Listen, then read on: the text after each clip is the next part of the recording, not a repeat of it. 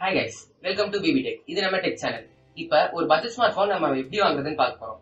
இப்ப இந்த டாபிக் வந்து இன்ட்ரெஸ்டிங்கா இருக்கும்னு நான் நினைக்கிறேன்.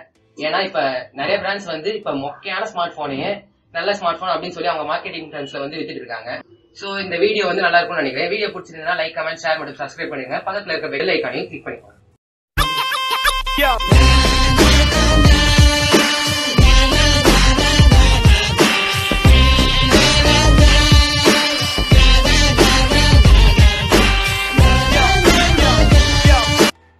போன் வாங்குறதுக்கு ஃபர்ஸ்ட் ரிக்வயர்மெண்ட் பாத்தீங்கன்னா அது வந்து ப்ராசஸர் தான். ஏன்னா ஹியூமனுக்கு ஹார்ட் இருக்கிற மாதிரி இந்த ஸ்மார்ட் போனுக்கு வந்து ப்ராசஸர் தான் மெயின். இப்ப இந்த ப்ராசஸர்ல பாத்தீங்கன்னா ரெண்டு ப்ராசஸர் வந்து இப்ப மெயினா நம்ம எடுத்துக்கலாம். நிறைய ப்ராசஸர் இருக்கா, அந்த ரெண்டு தான் மெயின். என்னன்னு பாத்தீங்கன்னா ஸ்னாப் டிராகன், அதுக்கப்புறமா மீடியாடெக் ப்ராசஸர் தான். இப்ப இந்த ஸ்னாப் டிராகன் பாத்தீங்கன்னா மீடியாடெக்கோட கொஞ்சம் நல்லா இருக்கும். ஏன்னா இப்ப கம்ப்யூட்டர்ல எடுத்தீங்கன்னா இன்டெல், AMD ரைசன் ரெண்டு இருக்கு. அதே மாதிரிதான் இந்த ஸ்னாப் டிராகனும் மீடியாடெக்கும். இப்ப இந்த மீடியாடெக் பாத்தீங்கன்னா நிறைய இப்ப பட்ஜெட் ஸ்மார்ட் போன்ல நிறைய ப்ராசஸர் வந்து விட்டுருக்காங்க. இப்ப ஸ்னாப் டிராகன் பாத்தீங்கன்னா 665, 675 அப்புறம் 712 இந்த மூணு ப்ராசஸரும் இப்ப பட்ஜெட் செக்மெண்ட்ல நல்லாவே ஓடிட்டு இருக்குது. அதே மாதிரி இப்ப மீடியாடெக்ல பாத்தீங்கன்னா P70, P90 நல்லா இருக்கு. அதே மாதிரி G90, G90T கூட நல்லா தான் இருக்கு.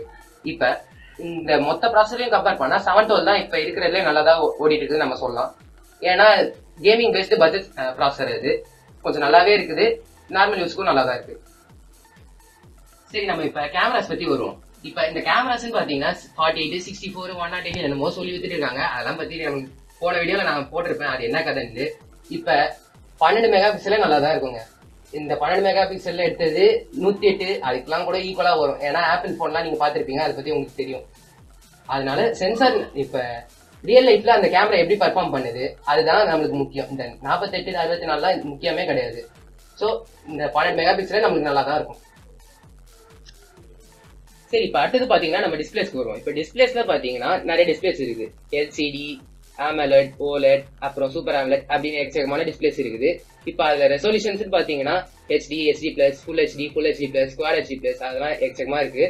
இப்ப Quad HD+லாம் ஃபிளாக்ஷிப் போன்ஸ்ல தான் இருக்கும். இப்ப பட்ஜெட் போன்ஸ் எல்லாம் பாத்தீங்கன்னா Full HD+ வரைக்கும் இப்ப கொடுக்க ஆரம்பிச்சிட்டாங்க. இந்த Redmi, Realme எல்லாம் கொடுக்குறாங்க.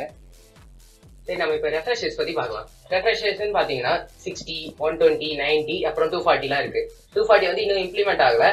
சோ 120 வரைக்கும் இப்ப இருக்கு. ஆனா இப்ப பட்ஜெட் போன்ஸ் பாத்தீங்கன்னா 60 Hz தான் கொடுக்க முடியும். ஏன்னா ப்ராசஸர் வந்து சப்போர்ட் பண்ணாது. சரி, நம்ம இப்ப போனோட பிசிக்ஸ் பத்தி பார்க்கலாம். இப்ப பாத்தீங்கன்னா மெட்டல் பாடி, கிளாஸ் பாடி, அதுக்கப்புறமா பிளாஸ்டிக் பாடி எல்லாம் கொடுத்துருக்காங்க. இப்ப மெட்டல் வரது இல்ல.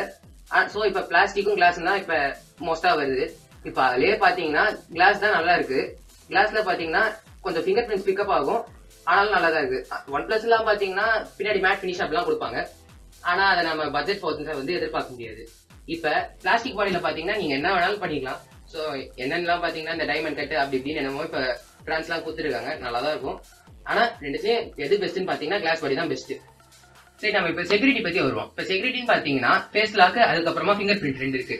இப்ப ஃபிங்கர் பிரிண்ட் பாத்தீங்கன்னா இன்டிஸ்பிளே ஃபிங்கர் பிரிண்ட், அதுக்கப்புறமா நார்மல் பிசிக்கல் ஃபிங்கர் பிரிண்ட் ரெண்டு இருக்கு. இப்ப இன்டிஸ்பிளே ஃபிங்கர் பிரிண்ட் பாத்தீங்கன்னா AMOLEDல தான் வைக்க முடியும், LCDல வைக்க முடியும்ன்றாங்க. ஆனா இப்போதைக்கு எந்த டெக்னாலஜியும் இல்ல LCDல வைக்க.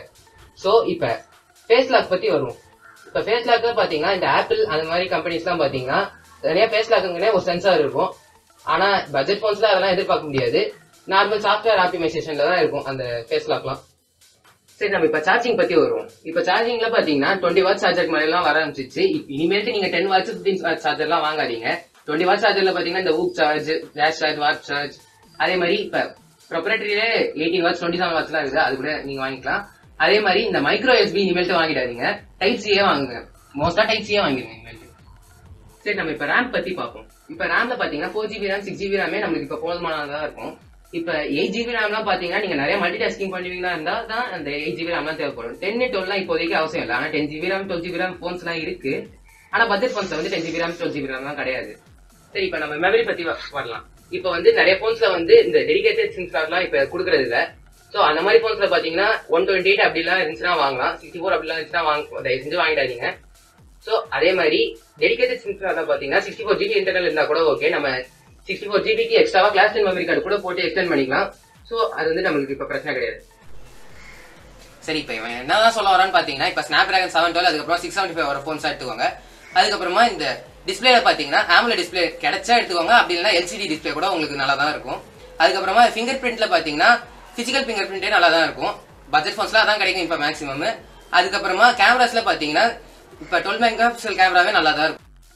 இப்ப சார்ஜிங் பாத்தீங்கன்னா ஃபாஸ்ட் சார்ஜிங் இருக்கிற போன்ஸா எடுத்துக்கோங்க, ப்ராப்பர்ட்டி சார்ஜ் இருந்தா கூட பரவாயில்ல. அதுக்கப்புறமா இப்ப ரேம் பாத்தீங்கன்னா 4GB RAM 6GB RAM கூட பரவாயில்ல. இப்ப 8GB RAM அது கூட இப்ப தேவை இருக்காது.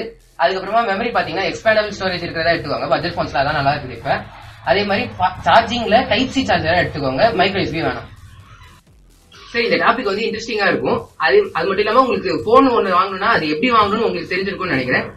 அதே மாதிரி இந்த வீடியோ பிடிச்சிருந்தா லைக், கமெண்ட், ஷேர் மற்றும் சப்ஸ்கிரைப் பண்ணிருங்க. பக்கத்துல இருக்க பெல் ஐக்கானை கிளிக் பண்ணிருங்க. தேங்க்ஸ் ஃபார் வாட்சிங்.